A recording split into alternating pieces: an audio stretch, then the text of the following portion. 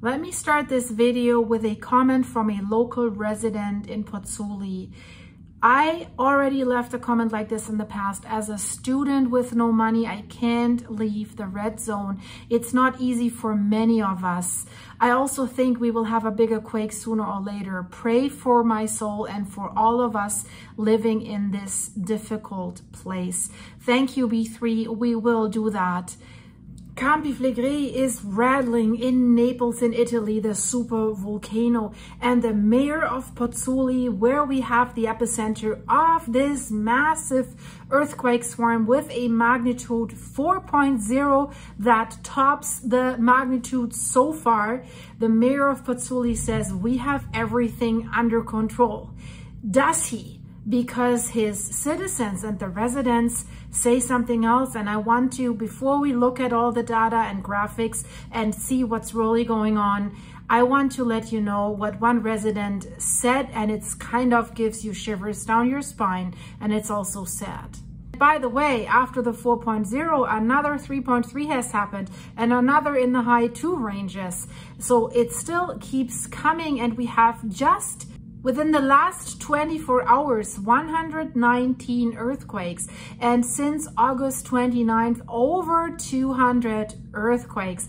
Absolutely crazy. So the resident has posted this and has said, let's hope for the best. But what the resident then said, it's crazy.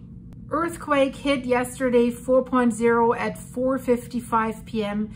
Then she posted, this morning, railway service suspended, trains and subway, all the stuff is canceled. And then she writes, so, in case of emergency, question mark, what are the escape routes? This is absurd, just silence from the officials, exclamation marks. You have abandoned us. We live with anxiety and fear. You have abandoned us. And the mayor of Pozzuoli says, situation is under control. Can you really control a super volcano, guys? No. And I want to also let you know what a seasoned scientist that works for the official entity, the INGV, has said. And he stressed, he said, what I'm saying right now, I'm not saying this in my official position as a member of the INGV. I'm saying this as me, as a scientist. And he has warned about this for years. Volcanologist Giuseppe Di Natale just said today in an interview, the situation at the supervolcano is unstable, with the parameters increasing. That's the land rise, that's the earthquakes, that's the magnitudes, that's the gas emissions, that's the temperatures. So this new seismic swarm, again, I'm always keep saying this is going on continuously, basically. And that's what I also read in the comments from locals that live there. They're saying we're shaking continuously. But by the way, the government has just announced the current earthquake swarm has ended. Why?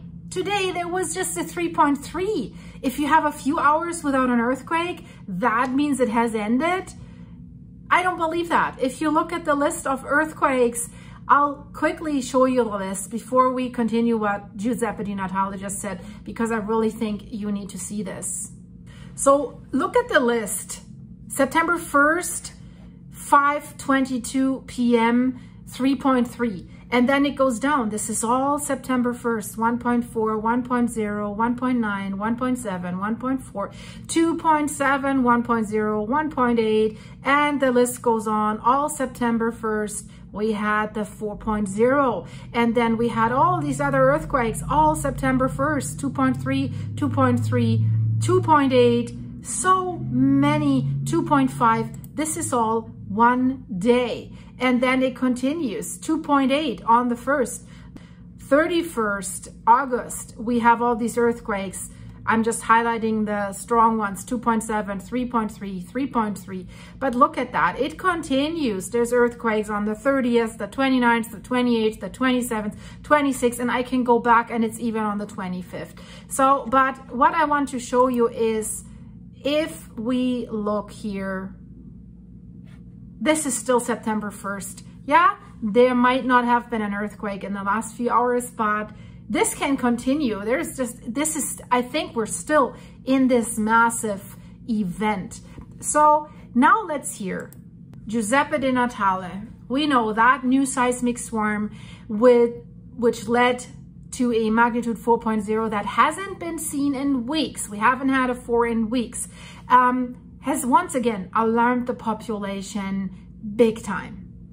And we've had homes collapse, we had a landslide, we had evacuations of homes. I'm going to talk about this later in the video. So Professor Giuseppe De Natale, a seasoned volcanologist and the research director at the National Institute of Geophysics and Volcanology, spoke to the press about the current situation. So he is someone that we can really take serious because he works there, he lives there, and he surveils that monstrosity every day. And he says, I'm not expressing the opinion of the institute that I'm working with. I'm speaking in a personal capacity based on my scientific knowledge. Of course, his scientific knowledge is the same when he works for the institution, but it seems he's not able to say it maybe in that way.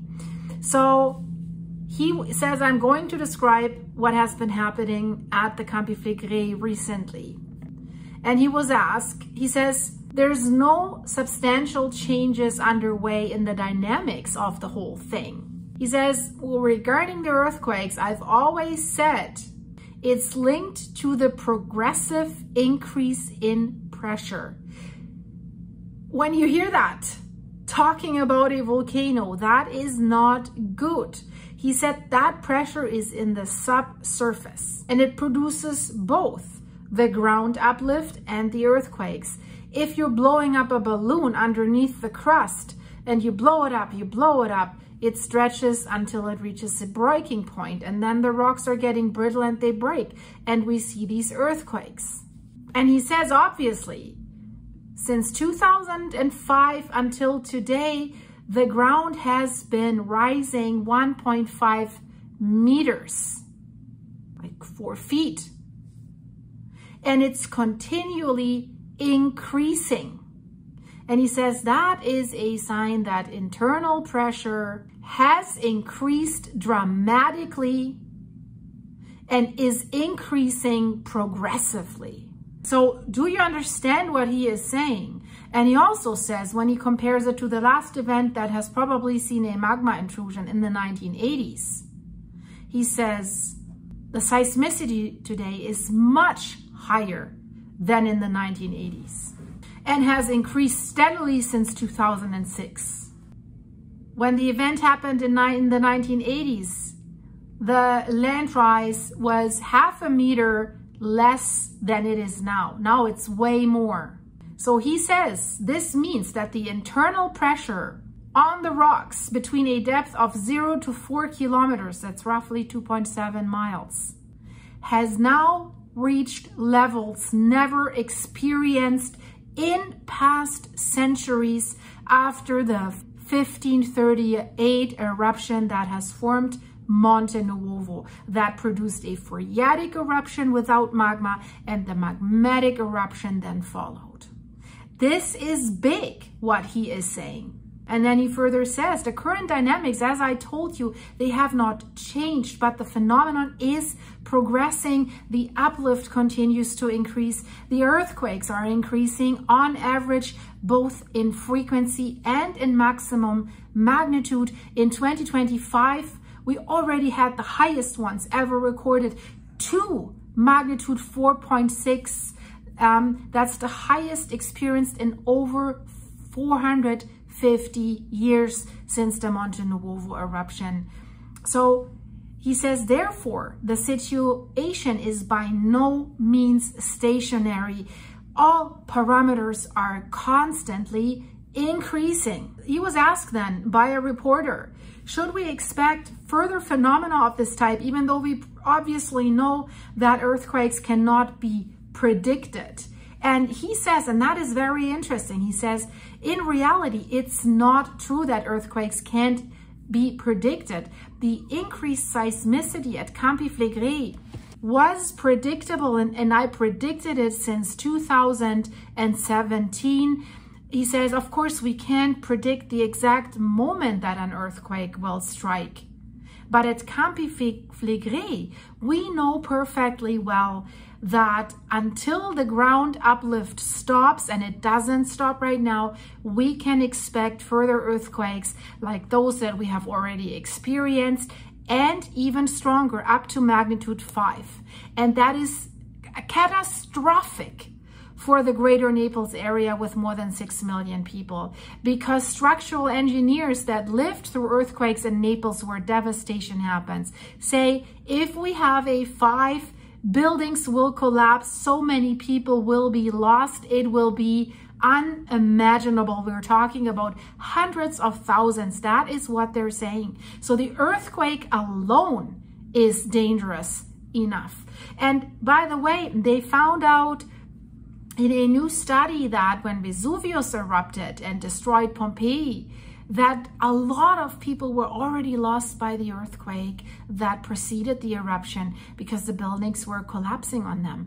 And that is the danger here as well again. He further says, we also know that stronger earthquakes, let's say magnitude 4 and above, although rarer than the smaller ones, are highly likely to occur within a few weeks or month of a previous strong earthquake. So it could be that we're seeing more of the force. And he says, in reality, therefore, we basically know everything we need to defend ourselves from these earthquakes, at least. And knowing even the exact moment when they occur wouldn't even be that useful, because we already know that they will be coming. He says, because the only way to defend against earthquakes while knowing full well the potential maximum magnitudes, and in this case also the most likely return periods of these earthquakes, which are very short, he says, and here it comes, is to abandon or to reinforce buildings that are at risk of collapsing in that type of earthquake. Of course, if there's a phreatic eruption, which quite a few scientists say that's a possibility, that doesn't help you either, right? So several families were evacuated from their homes, especially along Via Napoli, where we had the epicenter, in the Pozzuoli seafront area, because there's an instability of a cliff and that has partially collapsed. And now they're conducting inspections of buildings and roads in the Campi Phlegrean, or on the Campi Phlegrean, we have to say. So the evacuations took especially place in the waterfront area. That's the Via Napoli that leads along the water. And then engineers found a stability problem on a private ridge and also recommended evacuation from there. The municipality of Pozzuoli has begun preparing waiting areas and a hub for residents who may need them. In Pozzuoli, they found cracks on the road surface on Via San Francesco, also in the Lungomare area, where the Cumana line, the railroad line with these tunnels, I recently reported about this.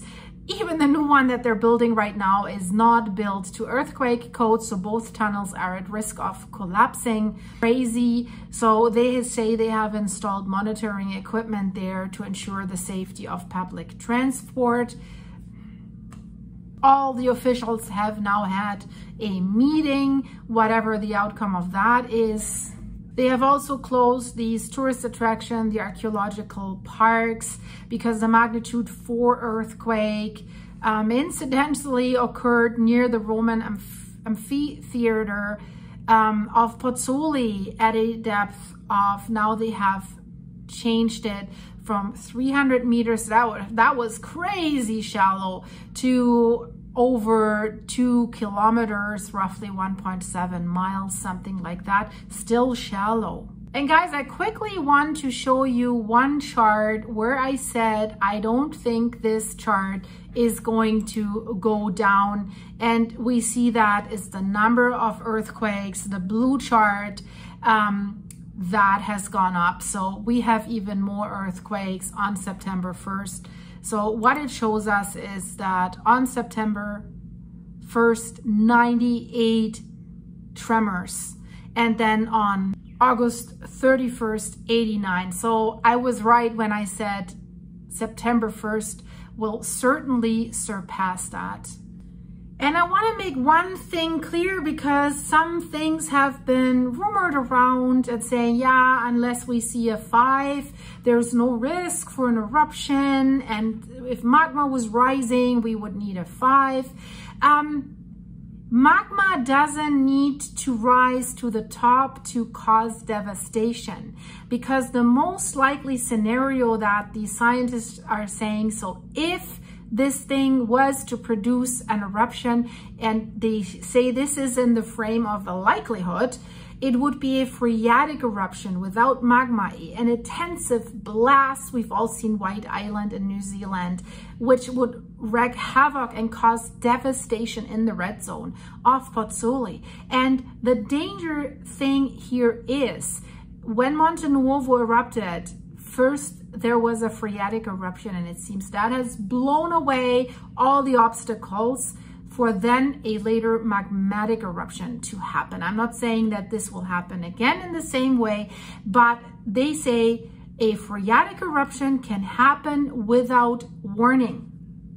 And plus the latest studies with that fuse, with that 1 kilometer and 0.7 mile long crack that is vertical towards the magma chamber, that is only at roughly 3.9 kilometers. So they said that in the study, shaking, constant shaking can open that up. And it also told us that there's how much pressure is needed. We now have the numbers. I'll put that video in the end screen. There's not a big pressure increase needed, so that could lead to a disaster. Watch that video. I will keep you updated, guys. I hope you liked this video. If you did, guys, leave it a like, hype it if you find the hype button. It's where the comments are, / the comments to the site. If you have a hype button, please click it, and subscribe, share it with your friends. And if you want to fill me up with coffee, please go to my buymeacoffee.com/silky site. The link is in the description of this video, or click the join button to become a supporting member of the channel for behind the scene videos. And thank you for your supers. Thanks for watching. Leave me your comments. What would you do if you lived in Pozzuoli right now? See you very soon. Stay safe. Bye-bye.